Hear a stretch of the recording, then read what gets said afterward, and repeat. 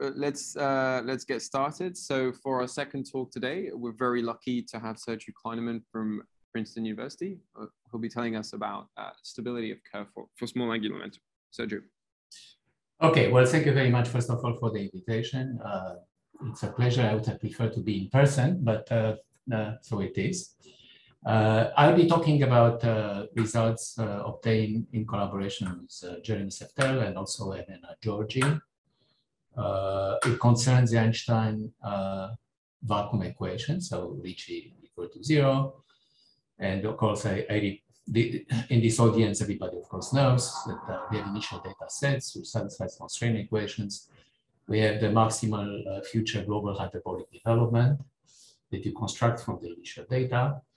And we have a large family of solutions, which is the famous Kerr family. Also, I should say, I'm not going to talk about the case where cosmological constant is positive, but of course there are very interesting results, which will be presented presumably by Hinz on Thursday. Here is a major problem in general relativity, stability of Kerr. The conjecture says that if you start up with a Kerr solution, which is represented here in this picture, this is the horizon, you look at the domain of outer communications, you take some initial condition, you take some slice, and you perturb the initial conditions of Kerr a little bit, and the conjecture is that the maximal future global hyperbolic development is going to lead to another Kerr solution with different A's and different N, right? So the final A and N. So the status of the theorem is such, we think the result is true for absolute value of A over N is much less than 1. So this is a case of small angular momentum. So there are results which have already been published. Not published, but they are on arXiv and submitted for publication. So this is a result with Jeremie Szeftel in 2021, which is part 1. I will explain what is the difference between part 1 and part 2. And part 2 refers to work that I do in collaboration with, also with Elena Giorgi. In addition, there are 2 other papers, which are GCM papers. GCM stands for General Covariant Modulated Spheres. And I'll talk more about this later on. So let's look at in general what stability means. So if you have a nonlinear problem, n of I is equal to 0, you want to solve, assuming that you have already a solution, which typically it's a stationary solution, and you want to perturb off it. So you add phi 0 plus psi, and you try to solve. And then there are various notions of stability. There is orbital stability, which is the weakest, which means that psi simply stays bounded for all time. Asymptotic stability, which tells you that psi actually tends to 0, and orbital asymptotic stability, which tells you that phi 0 plus psi will converge not to the original phi 0, but to a final, so different one, which is also a stationary solution. So this is a situation of the conjecture that I just said. And then obviously, the first thing that you do in situations like this, you go to the linearized equations. So this is n prime of phi 0 psi is equal to 0. So this is usually the standard threshold derivative. And what people usually do, if you are a physicist, you do mode stability. In other words, this equation has symmetry, you decompose by in modes, and you study the behavior of modes. So this is typically what physicists do, and more or less they end there. Boundedness would mean, of course, that psi stays bounded, and quantitative decay, which is the really important one, is to show that that psi also goes to 0. And of course, to do the nonlinear problem, you need this quantitative decay. If you go to the Einstein vacuum equations, what's very specific about it is that you have this 2-parameter family of Kerr solution, which implies that you are going to have a lot of 0 modes two zero modes actually corresponding to this, but there is also the general covariance, which means that the solution is defined only up to classes of equivalence. So therefore, you have a lot of other zero modes that come from this general covariance. And that's one of the reasons that makes the problem hard, even in linear theory. So, so what do we know about linear stability? Formal modes analysis. And I'm going to go again very fast because this was already discussed in Peter's talk yesterday. So we have something at the level of metric perturbations, in other words, the study of metric perturbation by Reggie Wheeler, Schwarz-Zerilli, Newman-Penrose, which is done at the level of the curvature, and this is work by Vadim Press-Teokolsky, and there is a difference between these equations, the equations that are obtained in metric perturbation theory. So there is an invariant equation that you have to be careful, of course, with the fact that there is this huge gauge group that I mentioned here, which you have to somehow mod out to get an invariant equation, which is this Reggie-Wheeler equation. And then in this Newman-Penrose formalism, you get a Teokolsky type equation where you have additional linear terms, which make the problem, as Peter said yesterday, makes the problem difficult to study directly because it doesn't have a conservation of energy, for example. It's not conservative. So you have to do something else. And anyway, there is a food mode stability done by Whiting. But more important for us is this observation, this remarkable observation made by Chandrasekhar, that you can pass from this equation, which is not conservative, you can pass to this equation, which is conservative. So this is the famous Chandrasekhar transformation. And then, so this is at the level of mode stability, which, as I said, is very far. It's even far from getting boundedness, and not to speak about decay. So you have to get to the modern era of robust linear stability, which I just go again very fast. There is the scalar wave equation in Minkowski space. So this is work by Moravec, Fritz John, myself. Field equations, again in linear theory, which is Christo Dule and myself. And this, of course, played an important role in the stability of nonlinear stability of Minkowski space. In the case of Schwarzschild, when A is equal to 0, there is the first important works were done by Sofer, Blue Stervens, and then later by Dafermos-Rodniansky, Mazzola, Metcalf, Tatarot, Ofenano, which really clarified a lot of the issues. The case of Kerr, where A is strictly less than L, there was Dafermos-Rodniansky who proved, but the first to prove boundedness, and then was Tatarot, Ofenano that proved decay, that got the first decay results. And then there was the work of Anderson Blue, which plays an important role in what I'm going to talk about later on. So I'll leave it for later. Then for the full range, A less than M, there is the famous work of Dafermos, Rodniansky, and Schwaber-Rothman. Then when you go to the actual linear stability of the Einstein equations, of the Einstein-Lacan equations, the first important result was proved by Dafermos, Holzegger, and Rodniansky. And then, an important part here was to do a Chandrasekhar transformation in physical space. So they found a way to do everything in physical space, and then analyzed the Teokolsky equation using the Chandrasekhar transformation. In other words, using the Reggie-Wheeler equations, which is obtained by the transformation. Then this was extended to Kerr for A less than M, for small a's, by Ma, and then by Dafermos, Holzegger, and Rodniansky. Then linear stability for the full system in Kerr for small a was done by Anderson, Dagdal, Blue, and Ma, and separately by Hinz and Bassi with very different methods. I guess Hinz and Bassi go more in the direction of metric perturbations, but this one is still based on NPR,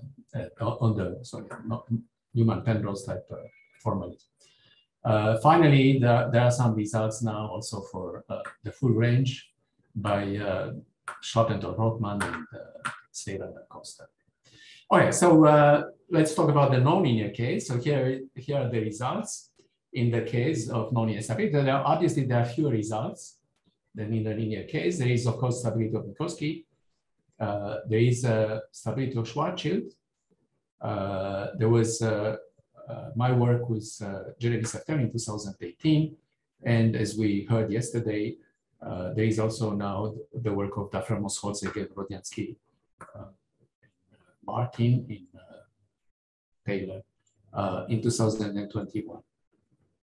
And then when it comes to stability of Kerr for small a, which I mentioned before, there are various results. For example, my results with Jeremie, which are the GCM spheres in perturbation of Kerr, effective results on uniformization, and GCM spheres in perturbation of Kerr. So these are two different ones.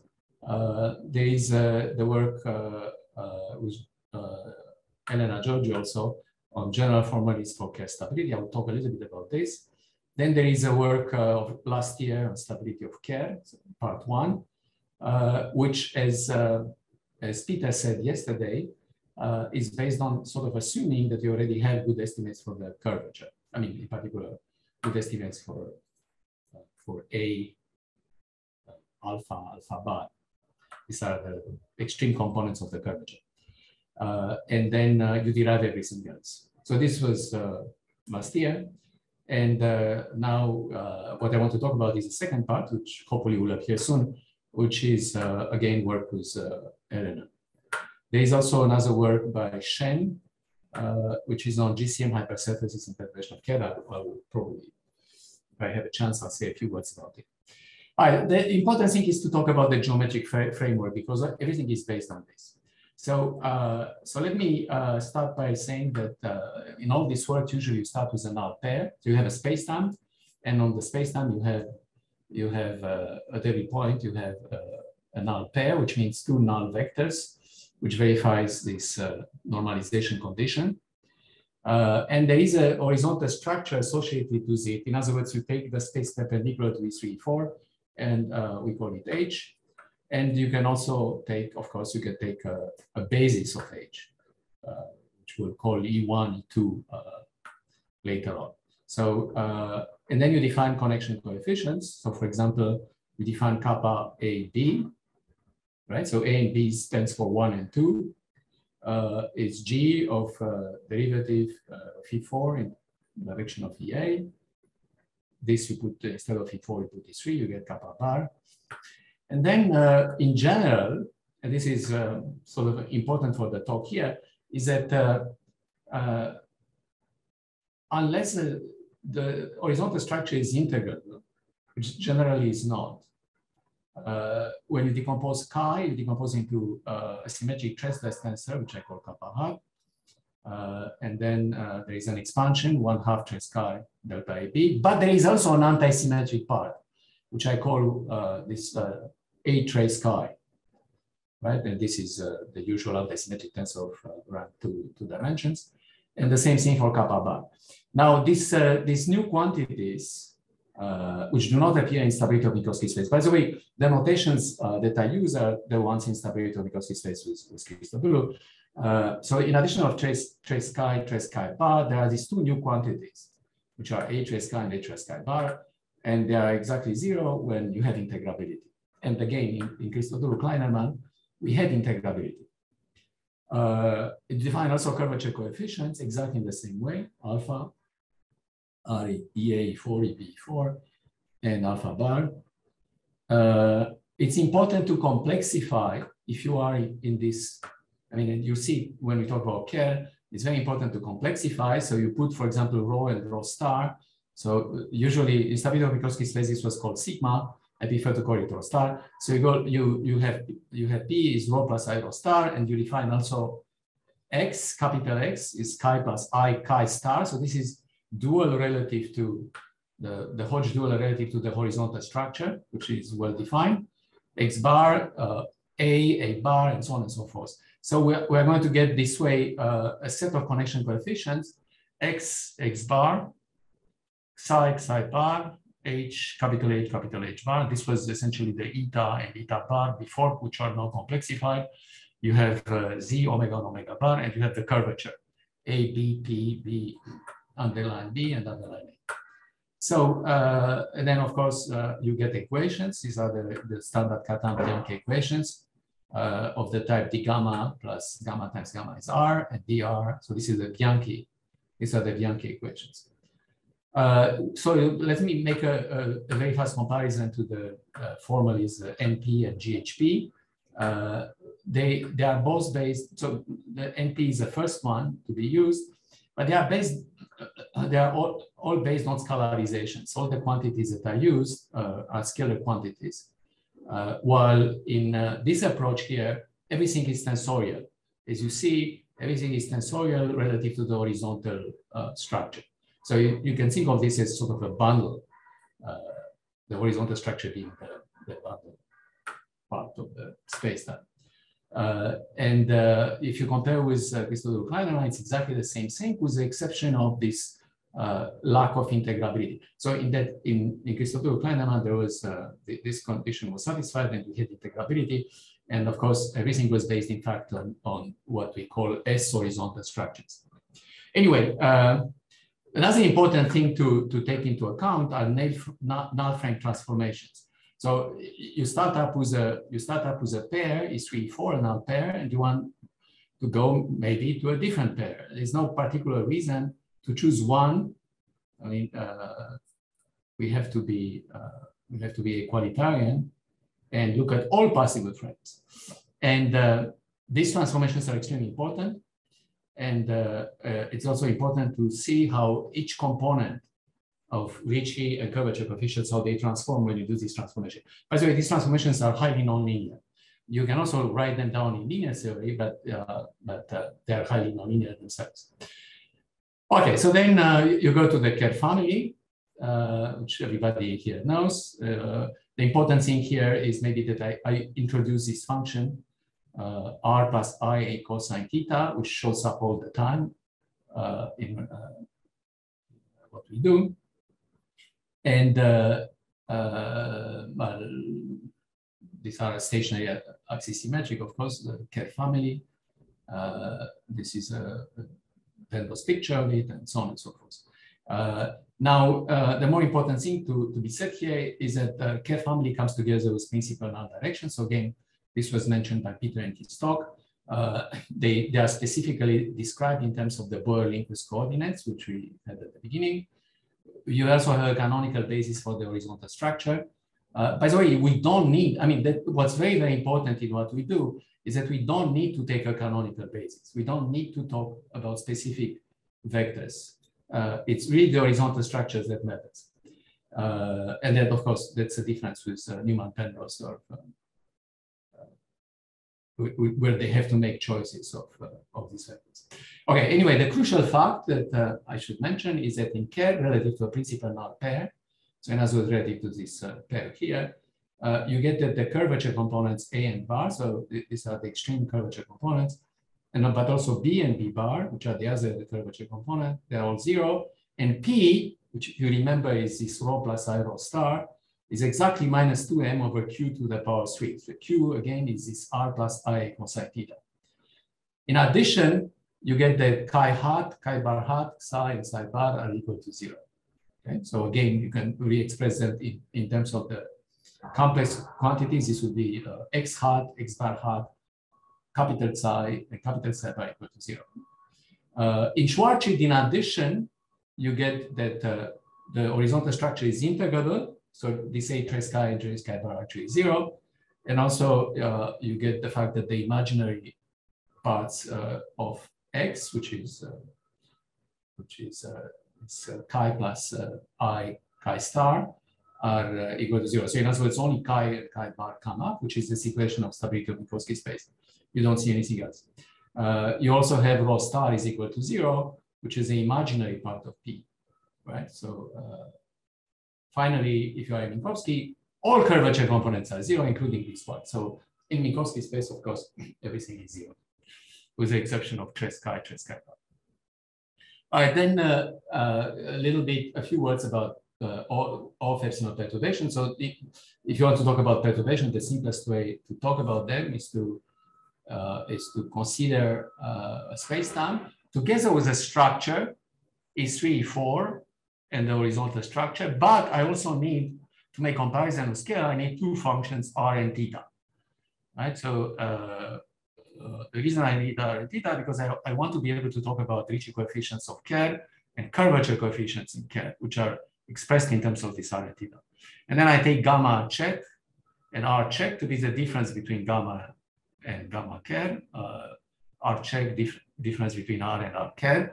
And I assume that they are of epsilon, so it's a small perturbation. I'm not too far away from Kerr. But of course, the problem here is that which frame are you talking about? Obviously, in which functions are theta you're talking about? Because obviously, well, this function R and theta will be connected with the frame. We'll see later on how. But obviously, I can change the frame. If, for example, when I change the frame, nothing good happens, in other words, I can't make anything vanish, then I have a problem because I don't know which gauge to choose to start with. So anyway, the first remarkable fact in analyzing frame dependence, so these are frame transformations, as passing from a frame E3, E4 and the horizontal one to a new one. They're expressed in terms of a function, a scalar function lambda, and functions which depend on, so these are one forms on horizontal structure, and they are all of epsilon. And of course, in reality, I have to look at these terms also, the quadratic terms. But anyway, linearly at least, that's what happens. The remarkable fact is that if I do, and this of course goes back to Teokolsky, is that these curvature components are of epsilon square invariant. So in other words, it doesn't really, they don't matter too much. These extreme curvature components, they don't depend too much on the particular frame I'm choosing. They still depend in nonlinear way, but at least at the linear level, they don't depend. And that's very important. In particular, as we know, AA bar verify of epsilon decoupled wave equation. So what it means is that you get the usual Teokolsky equations, combine those nonlinear terms, but the nonlinear terms will be quadratic. And then hopefully you will be able to do something about that. All right, so now what happens when you do calculations, you get the Teokolsky equations, which, as I said earlier, there is a wave operator applied in A, but there are also additional linear terms. The same thing for A bar. So these are the two curvature components. There are error terms on the right-hand side. There is a Chandrasekhar transformation, which, I mean, there's no point in getting into the detail, but as you see, they depend only on derivatives with respect to the frame, some coefficients which you have to find out. They are very explicit, and this function Q. So Q bar is the usual conjugation, complex conjugation. So so you get this equation, and as I said before, these equations are not very good for analysis because they're in no way conservative, even in linear theory. But with these transformations, you get new equations. So these equations were exactly the equations discovered by Ma, which in that case, it was a linear theory. So these terms, the error terms, these are nonlinear terms, right? So otherwise, the equations are exactly the ones that you see in Ma's paper. You still see some linear terms, but the linear terms come up with a small constant in front of them, and they have some special structure. So it's much better than what you have here. There are still linear terms, just like here, but as you see, these linear terms depend only on A, and they have a special structure. Anyway, I don't want to get into the details of this because it's not important here. There are, of course, error terms. The error terms also have structure. The null structure, as already was discovered by Martin in his talk yesterday, But there is actually something even beyond the null structure that I want to say a few words about. Anyway, here is a strategy. Okay, so now we have these equations. We have the Chandrasekhar transformation. We have these general frames to start with. Of course, you don't expect that you could get anything relative to a general frame. We'll see it immediately. That's not possible. We need to make some gauge conditions. All right, but anyway, the strategy is that somehow in controlling Q and A, in other words, this invariance that we have here in this equation, in controlling these pairs, we will use these two equations, and hopefully you will have to be able, should be able to control these terms. Obviously, that's not easy, and that comes up in this second step. So in second step, you have to control these two terms, which means these error terms, which means you have to control gamma check and R check. Remember, these are the linearized quantity, in other words, the one that are obtained by subtracting the Kerr values. And you expect to have some null condition. And as far as the error for equation for Q frac is concerned, this is almost the standard null condition. However, for this one, it's a little bit more complicated, and actually it's something that I would prefer to call it the strong null condition. I'm not sure I'll have time to talk about it, but if I have time, I'll say a few words about it. So there is something much more subtle in the equation, in the second equation, the equation for Q bar. So this is the equation. Remember that is connected with A bar. Okay, so now number 3, and this is fundamental. In order to control gamma check and R check, we did a nonlinear gauge condition. In other words, you could in principle control these quantities, but to control all the other quantity, of course, I mean, essentially we have only this one as far as gamma check and R check are concerned. To really control all the other quantities, you have to have a nonlinear gauge condition. Finally, there is a top derivative estimate. So this is something that we have to do in this work. In the previous work, actually, the one that has already appeared last year, we show how to control gamma check conditionally on estimates for R check. And in this new work, we actually estimate R check also and close everything. But in order to do that, it's actually quite complicated. It's a lot of work. You have to use a wave equation for Q frac, but you also have to use a wave equation for P.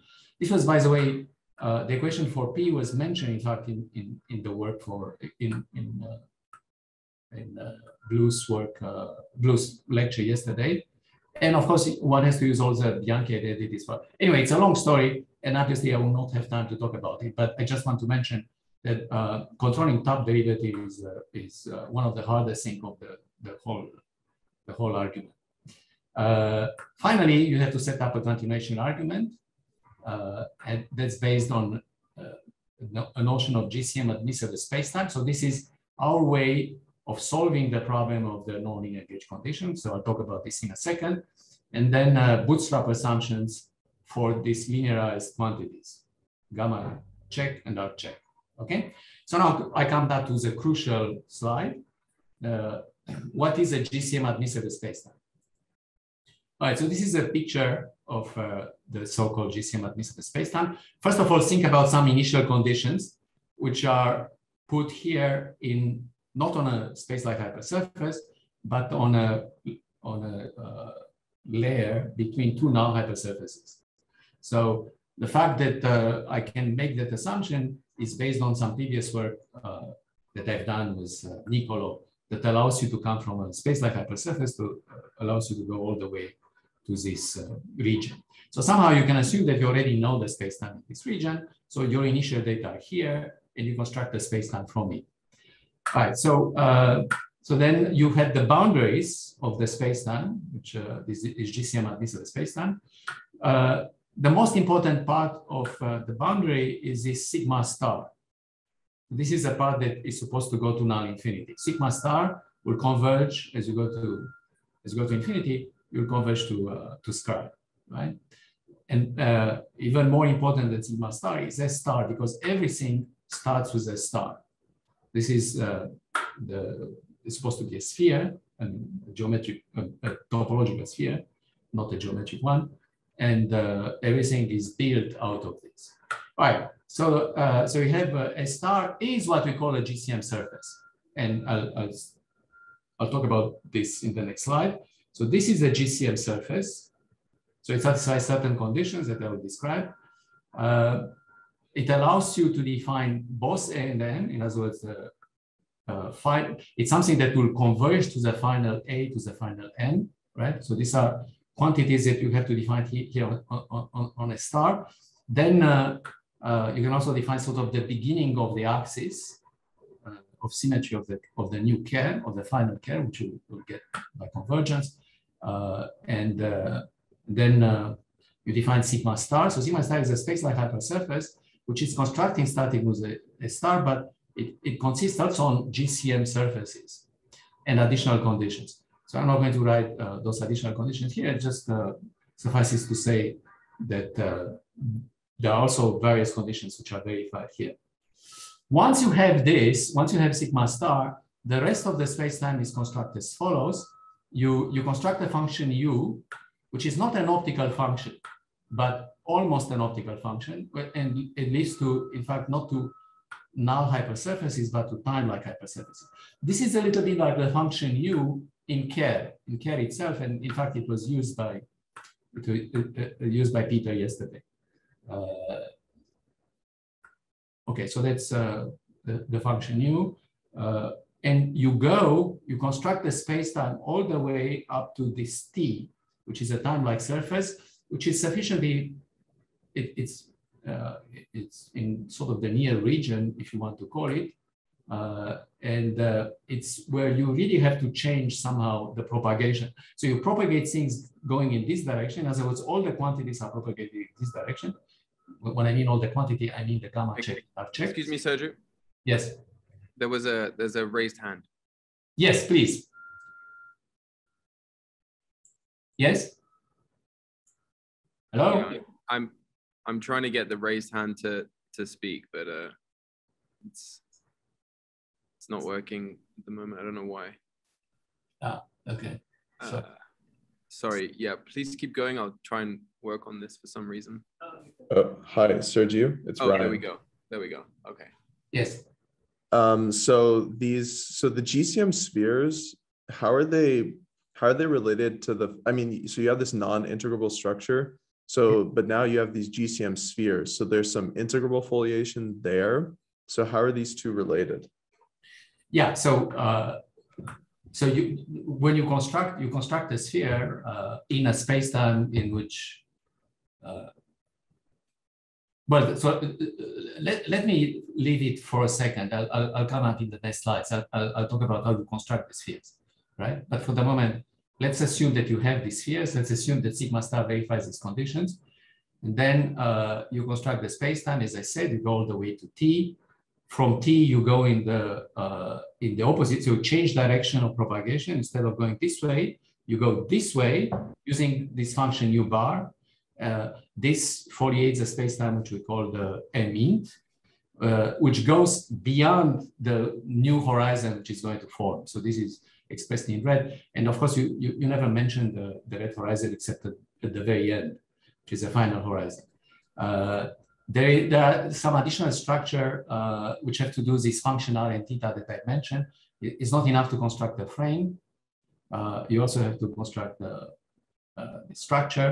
And finally, you have to put some bootstrap. So again, once again, you start with a star, you construct the frame, you construct functions r and theta, you construct the frame, you construct this hypersurface, and then you construct a frame going in this direction. You construct all the quantities, gamma check and up check. You go all the way to a time-like surface, which is in the sort of interior region, far away from infinity. And then you move in the other direction in order to go through the horizon. And then when you do by continuation argument, everything will be upgraded. In other words, you upgrade a star, you upgrade sigma star, you upgrade A and M, and of course you upgrade the axis. The axis changes, and Obviously, the final axis would be obtained by some kind of convergence. All right. All right. So now you are asking me a little bit about what you do. So suppose you have your continuity argument, right? So in other words, I have I have the bootstrap assumptions. I have all these geometric structure that I mentioned.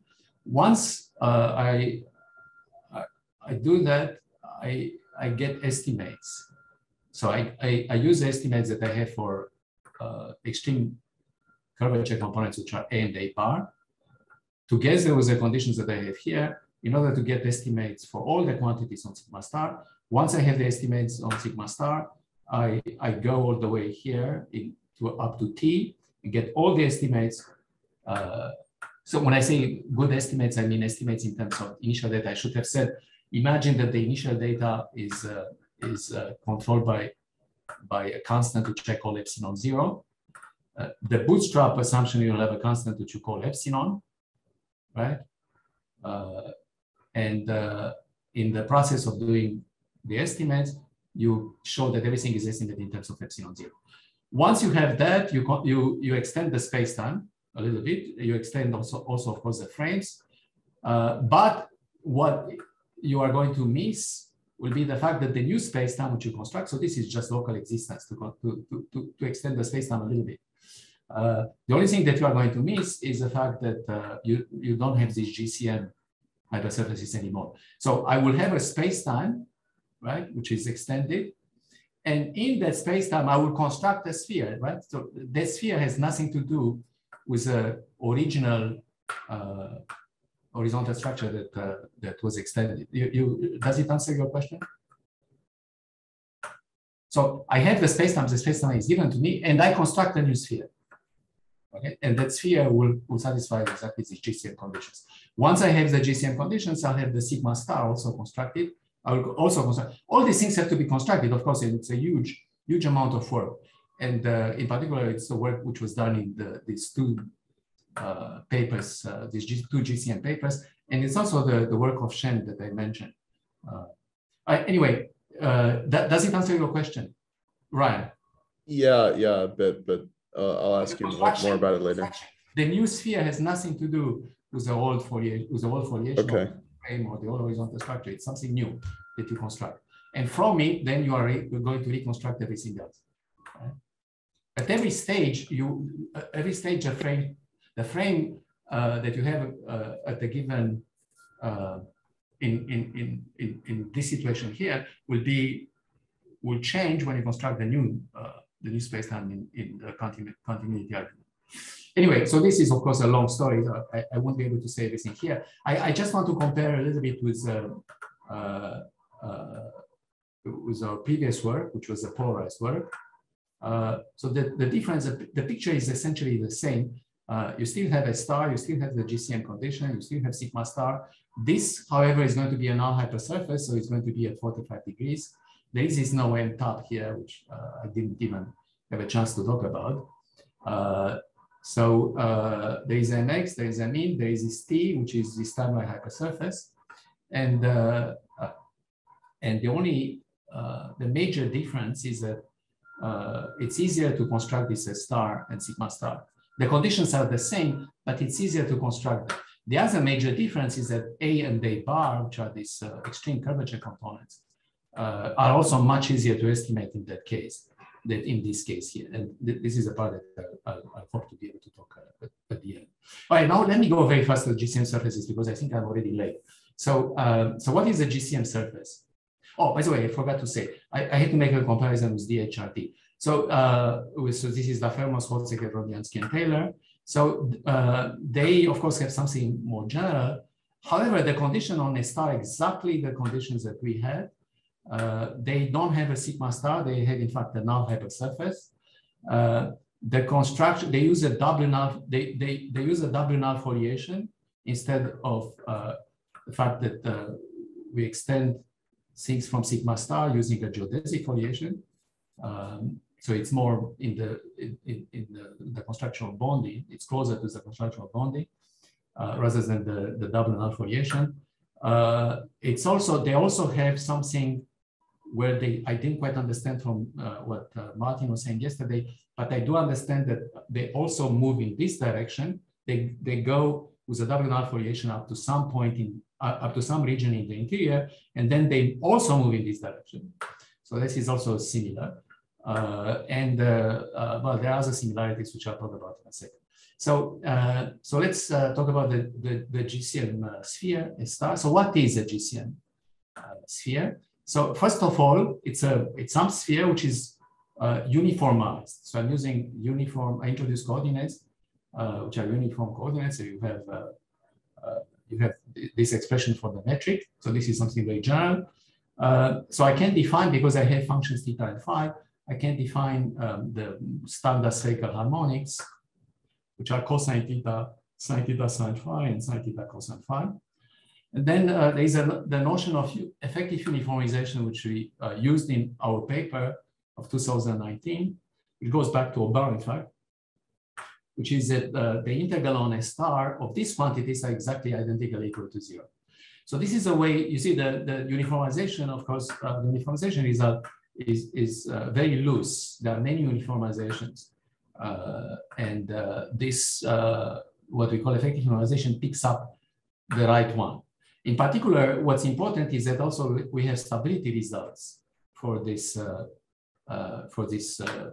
spheres. In other words, if we change things a little bit, you'd like to compare the quantities, for example, the phi of one given uniformization. You want to compare it to the one of a different uniformization.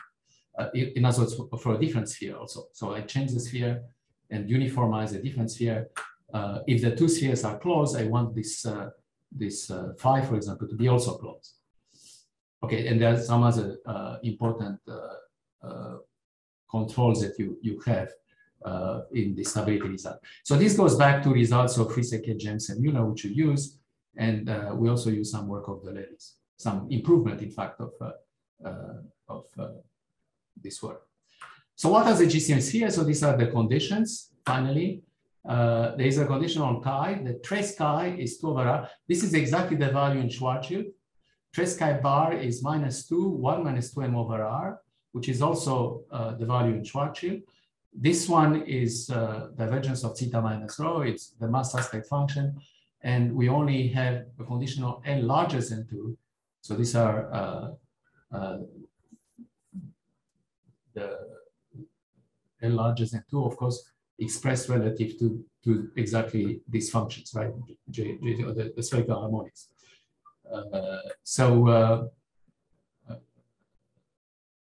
Once you set up these conditions, you impose, right? So the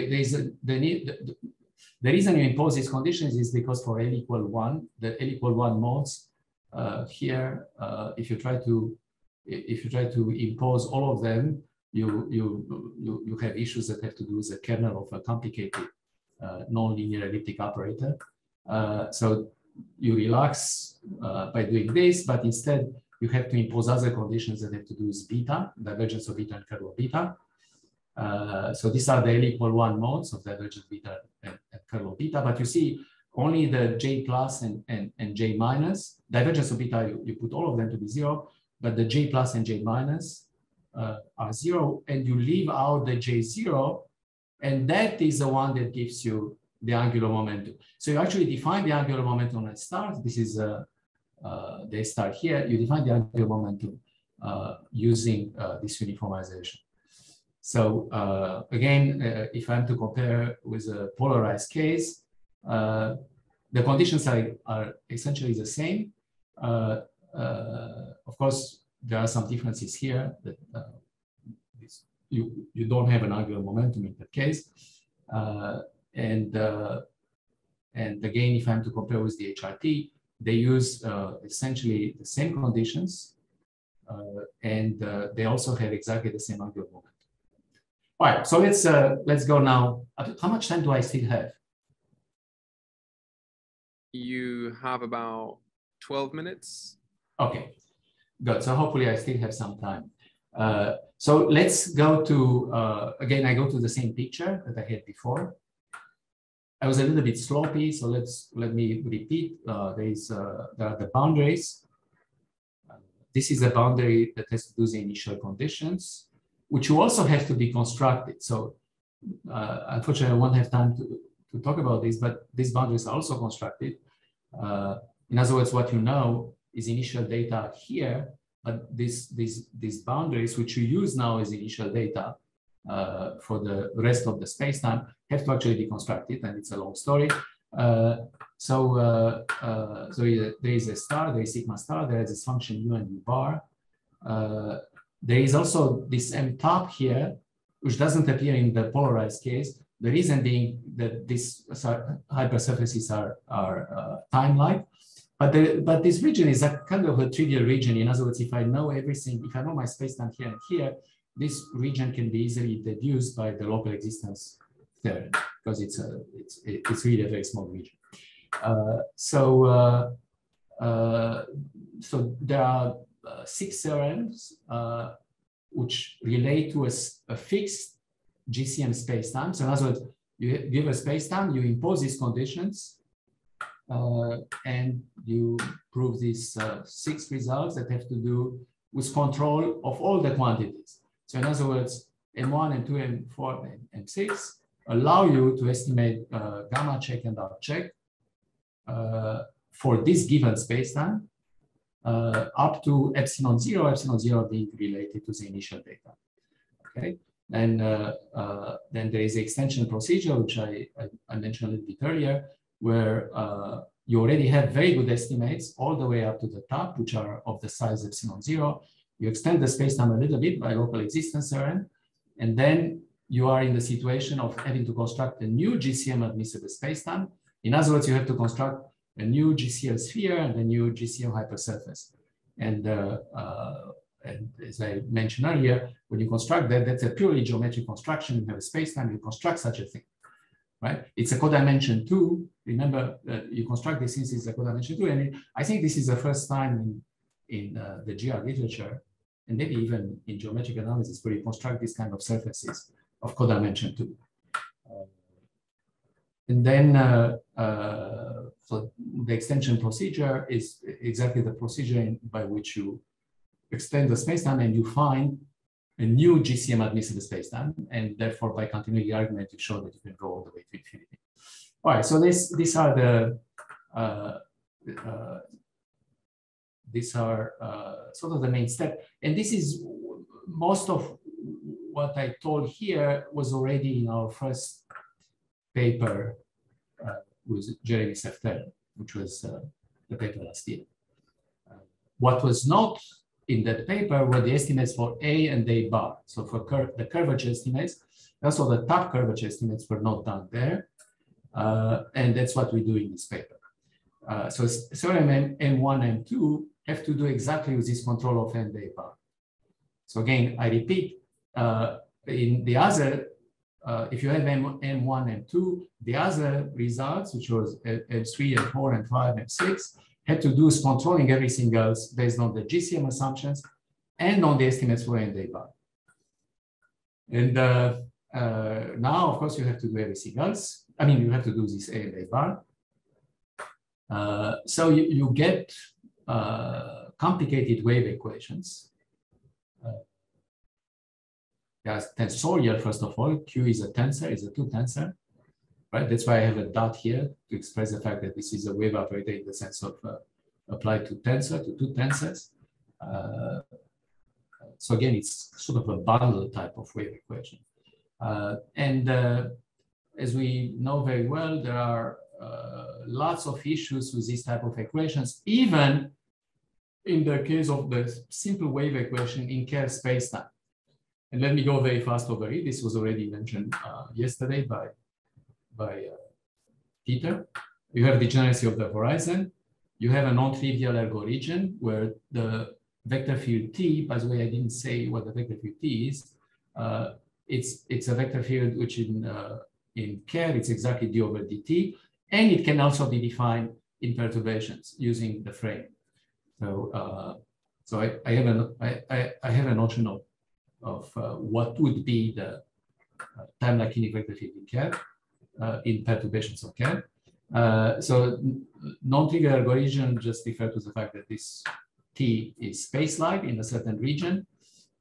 Degeneracy at the trap set. Okay, so this is an important thing. You define the trap set to be the set in the space-time that you have for this quantity T divided by R cube less than delta, where T is this cubic term, which degenerates. You see, if A is equal to 0, it degenerates exactly at R equals 3M. So in Schwarzschild, this trapping region is in fact reduced. You don't need the delta. It just reduces to R minus 3M. But in Kerr, of course, you have an entire region where you can have trapped null geodesics. The other problem that you have is that there are limiting symmetries even in Kerr, and of course you have to deal with this in perturbations of Kerr. You have degeneracy at null infinity. This is the usual thing. You have this kind of degeneracy even in Minkowski space. You have the presence of linear terms and a bar on the right hand side. So you see, what you want to do is to first estimate this, which is a little bit easier. It still has this term that you have to worry about. But then you also have to worry about the terms on the right hand side. Anyway, so you have to speed the analysis into various steps. You have the nonlinear terms, you have tensorial character, and so on and so forth. All right, so let me, I want to finish with just a few words about the sort of a very important ingredient in the work, which goes back to the work of Anderson and Blue. So this is a region that you have to think about it. You can think of it that you are in Kerr actually, and this is the initial data on sigma 0. You have an apparent horizon which goes beyond the horizon, and you have two space-like hypersurfaces, sigma 2 and sigma 1, given by a function tau equal tau 1 and tau equal tau 2. This is a sigma star. This is a piece of space-like hypersurface that I mentioned, but you can also think of going all the way to Scry if you are in Kerr. There's no reason to stop here. But in our GCM admissible spacetime, you have this sigma star. So you want to prove an estimate for that kind of wave equation in this region, right? So you introduce norms, which are norms, which I call BEF, that consist on an energy norm, which is a norm on sigma 2 and sigma 1, in other words, on these space-like hypersurfaces. A bulk norm, which is a norm inside all this region, and the flux norm, which is the flux here, or if you want, all the way to infinity.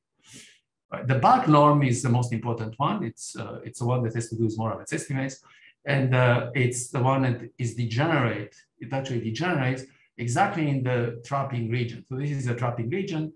So so you have to worry about that. You have very little information in the trapping region.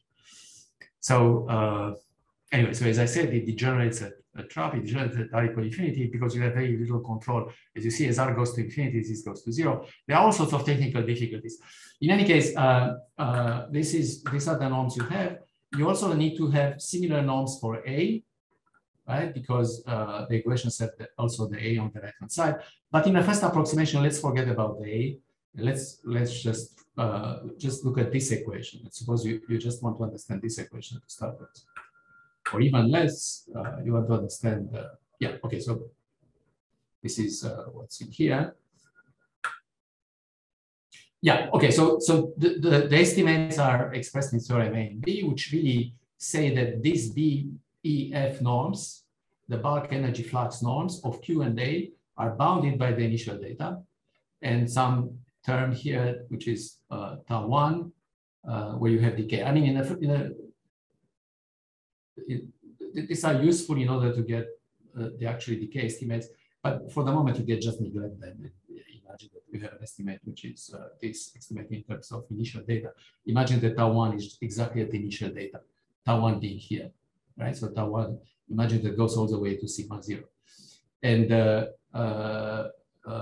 so these are the theorem for Q frap and A. And for Q bar frac and A bar, you see there is a difference. You cannot get a similar estimate for Q bar and A bar as you go for Q and A. By the way, I forgot to say that this P refers to weights. So the weights, I am not going to mention much here, but they have something to do with decay. So in other words, you kind of expect that Q bar would behave worse than Q frac. Q bar frac is worse than Q bar frac. All right. So let me let you know, Sergio, we're sort of coming to the end here. Okay, good. So let me finish with this this discussion in Schwarzschild, where I mentioned a little bit this work of and blue. Not in Schwarzschild, actually.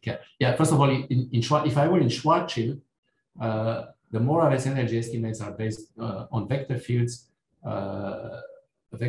X, which degenerates exactly at R equals 3n, and there are some other vector fields you have, and you look at space-time integrals of a vector field plus a correction applied to psi multiplied by the wave operator, integrate by parts, you get boundary terms. This is typical to Moravec estimate. You get boundary terms, which are this boundary on M, and the boundary terms are then estimated by the energy estimate. So that's basically how it goes. It's very classical by now, has been used by, a structure has been used by many, many people. Now, if you go to, however, if you go to Kerr for small a, this will not work, right? So here is what does work. First of all, recall that in Kerr, so this is now exactly in Kerr, you have the standard symmetries given by the vector fields T and Z. So this is d over dt and d over dz. These are Kinney vector fields, which commute to the wave operator. But in addition, you have the so-called Carter operator, which also commutes. So this is a second order operator. And it's connected to something else, which I call the modified Laplacian, which looks like this. You see, again, in Boyer-Lindquist coordinates, that's how it looks. You can also define it invariantly, which is very, very important for perturbations. And as you see here, it's defined purely in terms of the horizontal structure. Anyway, so this can be done invariantly. And then what one does is that you look at the wave operator and you do commutations with these second order operators, dt squared, a dt d phi, a squared d phi squared, and O, and the operator O, which I mentioned here. Actually, it should be calligraphical, but anyway, it doesn't matter. And then you do a Moravec estimate, which is very similar to the one in Schwarzschild, except that you do a Moravec estimate together for all these expressions, which are, sorry, wait, I think it's not set here. So this psi a bar refers to exactly applications of S1, S2, S3, and O to the psi. So these quantities, so what I have here is actually a 4 tensor. This is a 4 tensor, and I'm calculating something related to this 4 tensor. I do an integration by parts, the usual thing. You get a quantity P, which is positive everywhere, and it's coercive everywhere outside the trapping region. And this quantity is estimated again in terms of boundary terms, B, and B once again is going to be controlled by the energy. Anyway, so this is a story. I just obviously I went too fast for you to get a sense, but the important thing is that this work of Blue and Anderson and Blue, which was done in the case of Kerr for the wave equation in Kerr, can be extended all the way to the type of equations that we need in our work. And I'll stop here. All right, let's thank Sergiu for. I would like to leave time for questions. So please, if anybody. Yes, Peter. Can I ask about the GCM sphere? Yes. Is it possible to take like a level set of R in the Boyer-Lindquist coordinates? Would that be an admissible GCM sphere, or would it have to be different? No. I don't think so. No. I mean, we do construct, by the way, you can construct in Schwarzschild, of course, these GCM spheres in Schwarzschild are the trivial spheres associated to the metric. In Kerr, they're already non-trivial. I mean, constructing the GCM spheres in Kerr is already non-trivial. And it's an application of the whole construction. Thanks.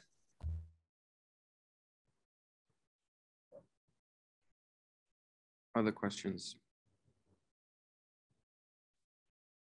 Yes, Lars.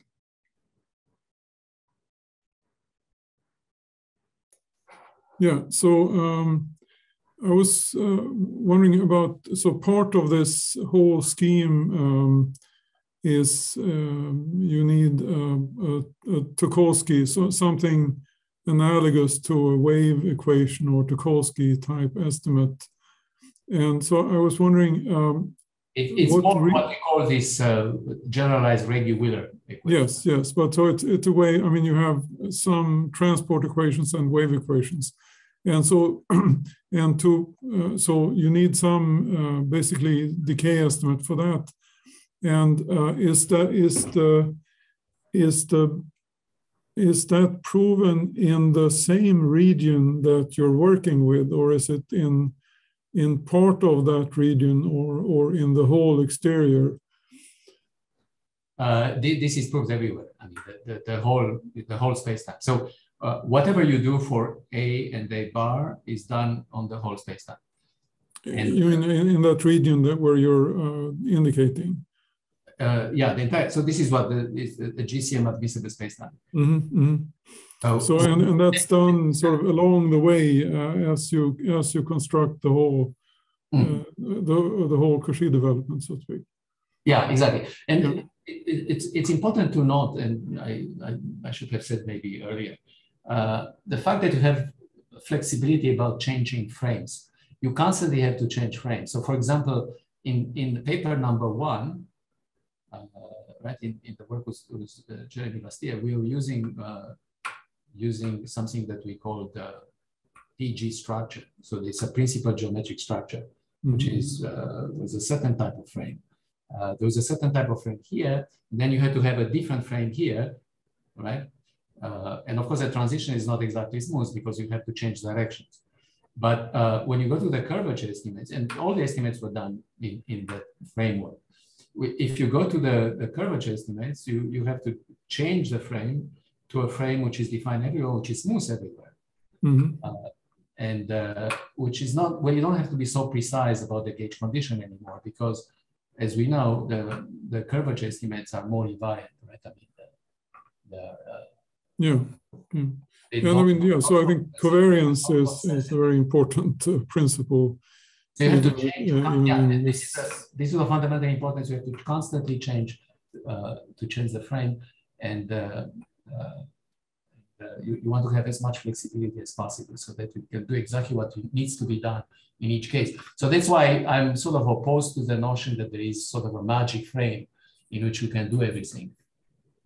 You have to constantly change the frames. Yeah. Not to speak about the fact that in the limit you get a totally different frame from the one you started with, right? So whenever I extend, I have to get a different frame.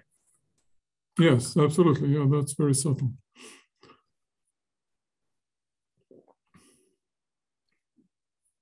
All right, let's thank Sergiu for brilliant